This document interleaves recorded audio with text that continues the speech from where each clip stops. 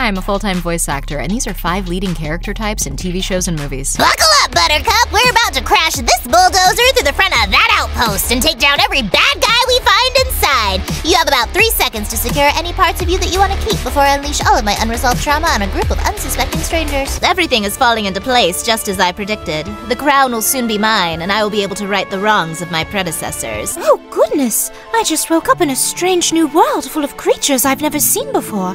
I suppose I'll just walk forward without any sense of survival instincts, talk to strangers, and see what happens. Day 456. I've been on the road for a while now, and supplies are low.